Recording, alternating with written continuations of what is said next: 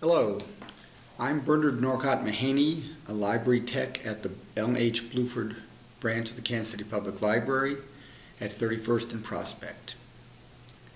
And I'd like to invite everyone to come to the next meeting of the Black Classics Book Club, which meets on the second Saturday of every other month. August is the next meeting,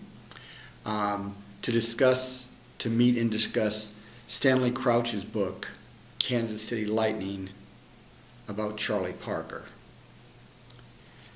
The purpose of the Black Classics Book Club is to look at books of scholarly, cultural, or literary importance that deal either with the African American community or the African community.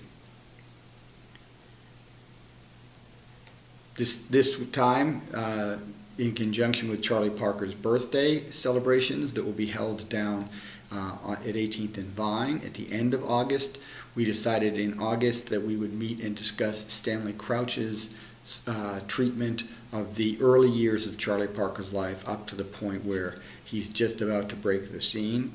That book is called Kansas City Lightning. Here's what the book looks like.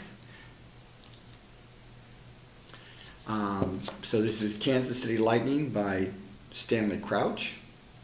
And we will be discussing that on August 9th, 2014 at 2:30 p.m.